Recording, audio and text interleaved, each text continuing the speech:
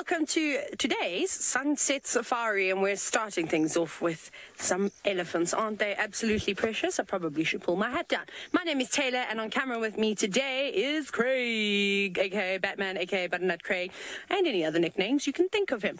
But we've got a lovely herd of elephants walking right towards us with the most gorgeous view of the tree line. And below that tree line is the Mara River, but you can't see it from here. Now, remember, this is live, this is interactive, this is happening right now. So hashtag Safari Live with any of your questions, or you can chat to us on the YouTube chat. You can do that too. Now, we won't spend too much time with these Ellies, but I thought that this was just too beautiful to pass up. And, well, they're my favorite animal in the whole wide world, so why not spend a couple of minutes with them? But I have some exciting news for you. There's actually lots of exciting news today. We saw a cheetah just after drive ended near those lions that were trying to hunt a giraffe. They didn't hunt a giraffe while we were there, though. So we're going to see if we can follow up on that female cheetah. Whether she'll still be around, I'm not so sure. But what I'm really finding quite funny is these two elephant calves. They keep trying to use Mom for shade. They're not standing near her side. They're always standing on her left-hand side and trying to get as close to her bottom as possible. It's quite a hot, warm day today. I think Mom needs to take those lot to a mud wallow where they'll have a fantastic time and they can cool themselves down, have a drink, quench the thirst, and splash around in the mud. An elephant's favorite thing to do. Now, CNAC, you're wondering, what is the maximum size an elephant get? Well, an elephant bull average weights between 5 and 5.5 tons, I would say. However, the elephants seem slightly large here. Well, at least the cows. All the cows I've seen have been big. There hasn't been one small cow. But there was a group of elephants known as the Magnificent Seven in the Greater Kruger National Park, and they were exceptional. They were thought to have had the woolly mammoth gene, and if I'm not mistaken, those elephants weighed well or closer towards 6 tons, if not even bigger than that.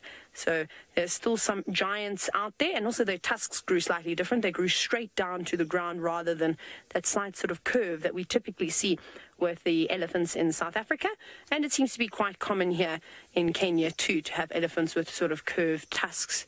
I forgot to tell you, I saw a couple of elephant bulls too, that were quite big tuskers, not massive ones like we get in Kruger.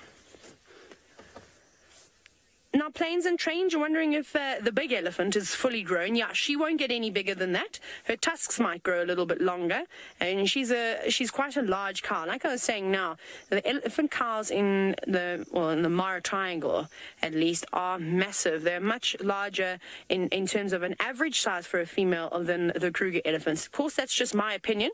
And I've stated it a couple of times, even while we were in South Africa. I said to you, we hadn't been seeing too many big cows, and I pointed out just before I headed up this side that there was one herd that we had 3 rather large cows in, which was really nice to see. That means that they must be much older. I don't think that they're particularly young. And there's lots of old girls around here, and some zebra, some stripes to go with the elephant. Always complimenting an elephant's outfit, some stripes. And off they go. But I love the fact that you've got the beautiful blue sky in the background. It's not often that we get shots like this where we're a little bit lower. Oi. Mom reprimanding that youngster. I'm sure. I don't know if it's her oldest son, but it is a young bull tailing the herd. It could be, of course, previous offspring. Wouldn't surprise me at all, the 3 of them. And then that's another female on the left-hand side. I don't think that they're necessarily related, but there's also a possibility that it could be one of her daughters from previous years.